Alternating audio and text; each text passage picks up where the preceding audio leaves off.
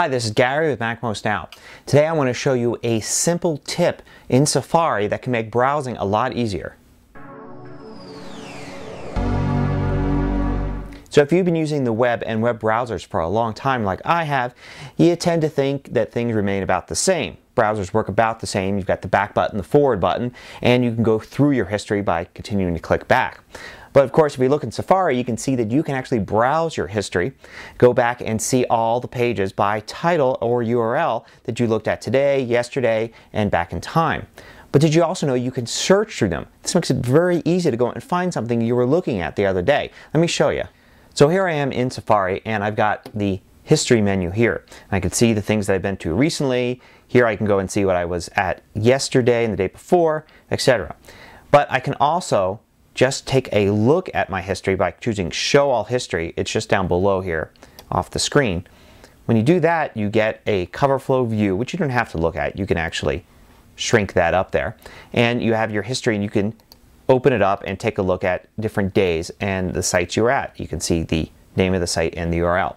Now, if you browse a lot, you may not be able to find what you want just by looking through it. That's why there's this search here. So you can search for something in your history, and it will just bring up those items that match those search results. Now, this seems pretty basic, but it's very powerful if you start to use it a lot. For instance, instead of bookmarking things, just trust them to your history, knowing that you've got at least a week's worth of history to go back to. Say you're shopping for a product and you're looking for the best price. You can look around and say you see it somewhere for $100, and after looking for a while, you determine that's the best price. You could just search for $100 and the name of the product in your history and go back to that page. It's a lot better than bookmarking every single price page for every site you've been to.